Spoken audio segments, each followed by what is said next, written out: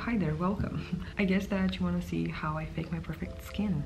Well, disclaimer, I have 0% perfect skin. My skin is very acne prone, blemish prone, oily, red. It's messy. So to get it to look like this, there are a few steps which I do. I'm gonna show you and walk you through everything that I do, just letting you know that I did my skincare before, and skincare is really important. Even though my skin isn't working, my skincare is really trying its best. Another quick disclaimer is, if we can fake it from a color and like glowiness point of view, we cannot fake it from a texture point of view. Like, texture is still gonna be there, and that's fine. It's totally okay. You just want to feel put together.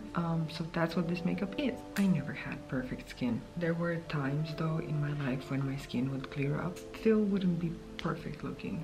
So obviously I've tried my best to find ways in which I fake it. So for this particular part, I have a concealer that I would use, which is the Hourglass one. Basically I use the concealer instead of foundation, so I apply it underneath my eyes, on my forehead, and then I have a certain brush that I like to work with, which is this one from the collaboration of Morphe and Ariel. After I have applied my concealer on my under eye, on my chin, on my forehead, around my nose area, I just start doing this. And now that the base is kind of done for my face, I will just start working on the little spot. When I'm applying the concealer on the spots, I apply a good amount of concealer. Like, I'm not shying away with just a dot or something, but then I don't blend it as intensely. I just very light motions of tapping until it looks a bit blended. For example, this pimple right here is quite recent. I've actually popped it yesterday. It's awful, but what I do,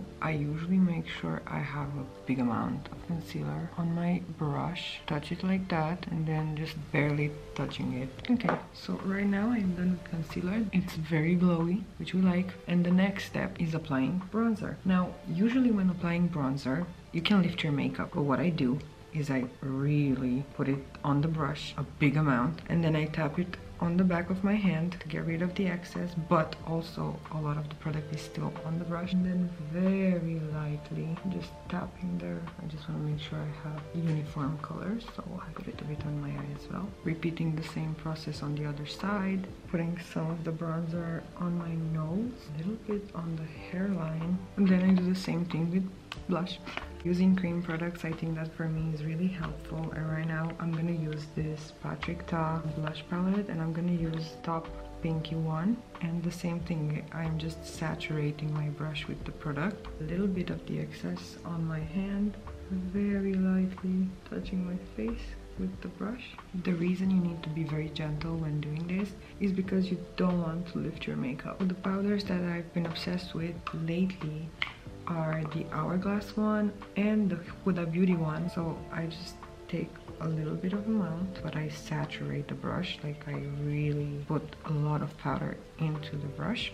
Just of the excess. First making sure there are no creases underneath the eyes, and then I do the lids directly when I'm at the eye, because I hate creased lids, although they do crease. My eyelids get super oily for some reason. And then I like to go into the forehead. Whenever I'm doing my forehead, I start down the middle and I move out from the center. When it comes to setting my face, I like to first set the center and then move out. What I really like about this blush, even though I've applied powder on top of it, it's still kind of glowing from within, which is adding to that naturalness and beautifulness. Even though doing my lashes and my brows is not part of the perfect skin, I'm still gonna do it quickly, and then we are finishing the makeup. Doing a little bit of mascara, setting the brows absolutely quickly, just a little bit of brow setter, filling them in lightly with some of the NYX brow tint pen, which is my favorite. I'm just gonna do some lip liner. Very off topic, but I actually have to go to work. This is not like how to get the perfect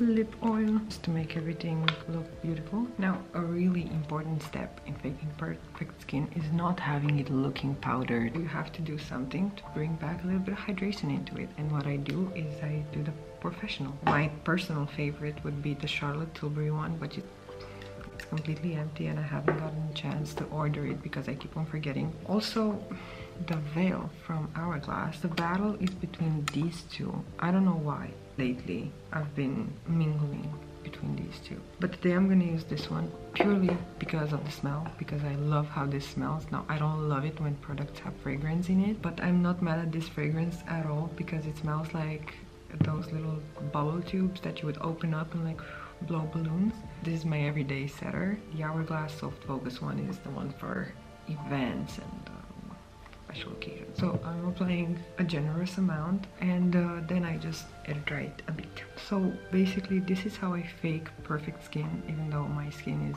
far from perfect. Yeah, that's it. I hope you guys enjoyed watching this, and I hope that if you try this makeup you will love it, and I really hope it's gonna do for you what it does for me, because it kind of altered my brain chemistry somehow. So yeah, thank you so much for watching, and I will see you next time. Bye.